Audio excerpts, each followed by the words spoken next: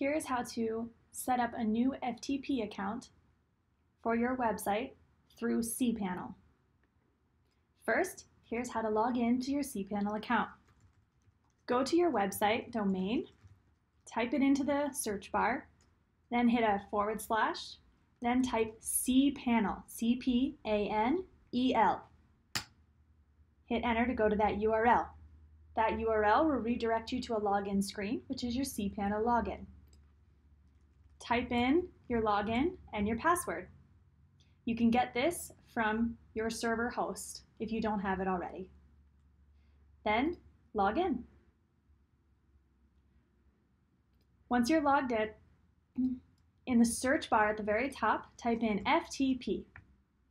Alternatively, you can just go find the FTP option in your CPANEL menu. FTP accounts is what you want. Click on FTP accounts. Once you're in FTP accounts, this is the screen where you create the new set of FTP credentials. We recommend creating a separate FTP for each person who's going to access your website to maintain your own security.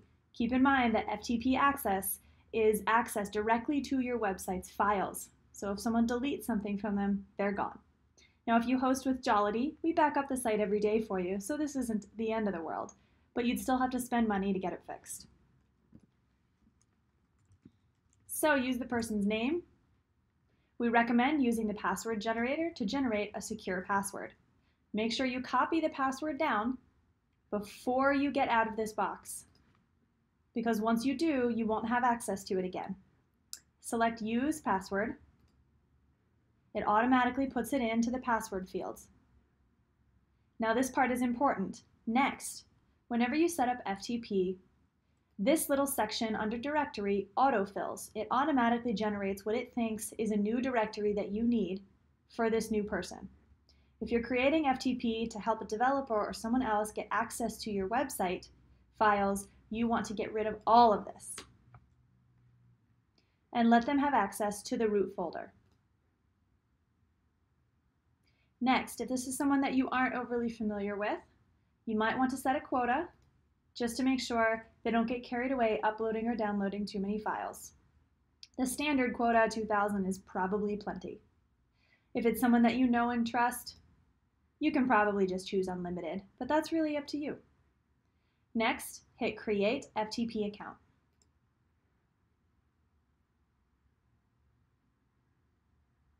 Give it a second to finish creating the account, and then it will confirm that it's created for you. Next, you need to share those credentials with the person that you're trying to set up FTP for. Make sure that you still have that password set up in a secure place, and you want to click on Configure FTP Client. When you click on that, manual settings will appear for you.